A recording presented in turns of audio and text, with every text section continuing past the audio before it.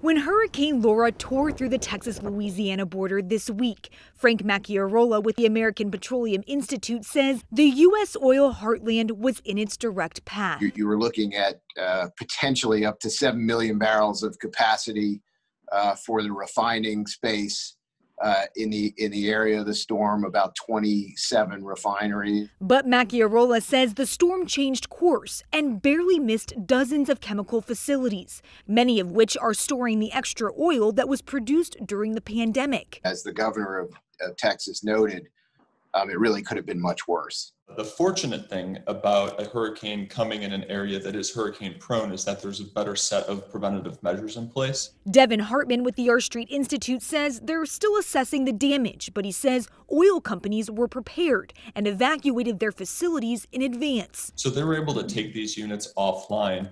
Otherwise, you're looking at tens of millions of dollars in damages per facility if you can't make those sufficient preparations. Hartman says now the question will be how long until they can get back up and running before the next storm. In Washington, I'm Anna Warnicki.